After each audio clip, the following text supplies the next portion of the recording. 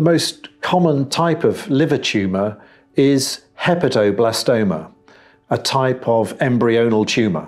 The other is hepatocellular carcinoma. Hepatoblastoma and hepatocellular carcinomas are primary tumours. The liver is a site for the development of secondary tumours that spread from other parts of the body. These secondary tumours are not classified as hepatic tumours. The causes of primary cancers of the liver are not fully understood. A very small number of cases of hepatoblastoma occur in association with congenital anomalies and familial conditions. Hepatocellular carcinomas are more common in countries that have a high incidence of hepatitis B. Children who are infected with hepatitis B have a higher risk of developing hepatocellular carcinoma than uninfected children. However, the incidence of hepatitis B infection in children in the UK is fortunately very low.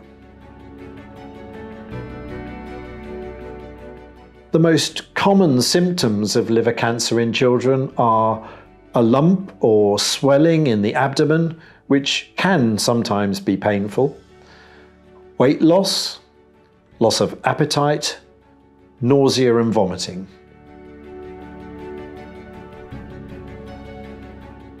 A variety of tests and investigations will be carried out to confirm the diagnosis if a hepatic tumour is suspected. An ultrasound scan or CT or MRI scan should reveal the presence of a tumour in the liver. A biopsy will be taken to confirm the diagnosis. Blood tests will also be carried out. Most cancers of the liver produce a protein called alpha-fetoprotein or AFP, a tumour marker. It's possible to measure levels of AFP in the blood. This can be a useful indicator of whether the tumour is responding to treatment or whether it may have come back after treatment has finished. Liver tumours need to be removed surgically. A system called Pretext uses MRI scanning to establish the extent of the tumour in the liver and to determine whether it has spread to other parts of the body. Smaller liver tumours can be removed surgically right from the beginning. However, most tumours are too large and need to be shrunk first with chemotherapy treatment. Chemotherapy will also be used for those tumours that have spread to other parts of the body. In the most extreme cases where the whole of the liver has been involved by tumour, liver transplantation is an option and is highly successful when used in the right population of patients. Liver cancer treatment often causes side effects, and these will be discussed before treatment starts. The possible side effects of treatment depend on the part of the body being treated, but may include nausea and vomiting, hair loss, reduced resistance to infection, bruising and bleeding, tiredness, and gut and nutritional symptoms. These problems are all temporary and can be minimized with good supportive care. A number of children may develop persistent side effects as a result of treatment, sometimes many years later. These are known as late effects. These can include impaired hearing, a change in heart function, a small increase in the risk of developing a second cancer later in life.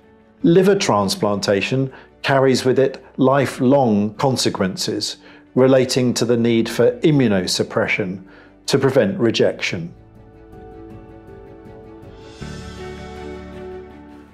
The cure rates for hepatoblastoma are very good, even for children with advanced disease. Hepatocellular carcinoma is more challenging, and cure is very dependent on the ability to safely carry out complete surgical resection of the tumour, especially as these tumours don't tend to shrink quite so well with chemotherapy.